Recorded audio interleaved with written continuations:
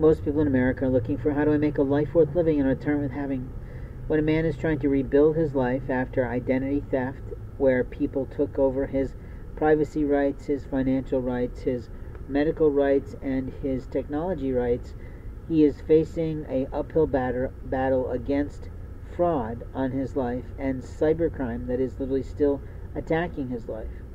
Every day I go to try to do a little bit of work to keep moving myself forward in my profession of marketing, publicity, PR, and literally video directing, production, and creating creative content that gets people listening and thinking about the world and the political world in which we live.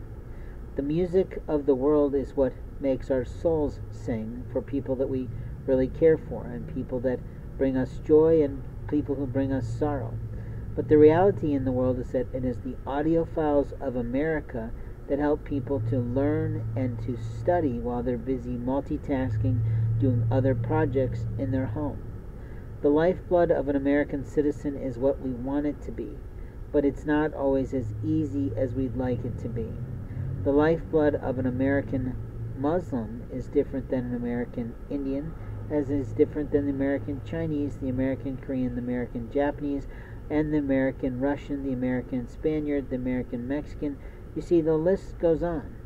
We are more and more of a smorgasbord every day than a melting pot where everybody joins together.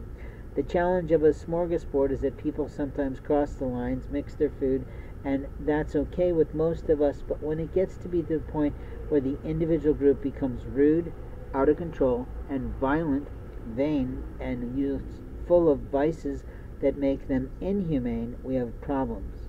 And that's what we're talking about today. In America we have rights, and the rights of us belong to us individually. They do not belong to a group of people who want to gang up, stalk, mob, harass, and create a hate crime on someone's life. I have been for now quite some time, almost 5 years, a victim of hate crime, and it gets more and more difficult to figure out why it's going on. My clothes have all been cut, resized, and some of them have actually been painted brown. I had a brand new black White Sox pullover sweatshirt, and someone has now completely painted the inside brown on top of the outside that was painted brown.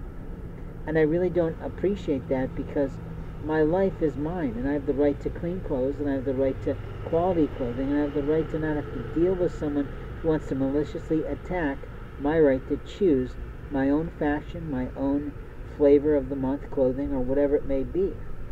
What I'm aware of is that the magic in the Lord still exists today.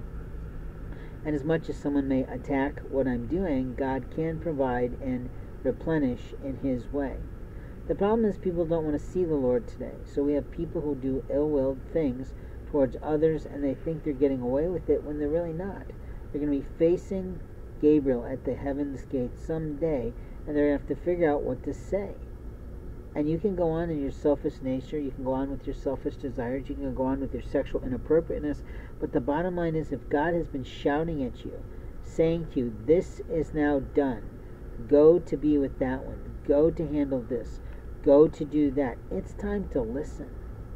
Listening skills are the most essential aspect of any job. It allows you to know what is and isn't right in the world, but it also tells you what is and isn't truth. And the truth is that people have rights, and the rights that we have are being taken from us on a regular basis. There are people who want to finish our sentences without our consent. There are people who want to make decisions for us, which isn't their right to do. In life, we have moments of time to speak the truth. America is at risk from rights violations, and openly that is more and more growing every day totally true.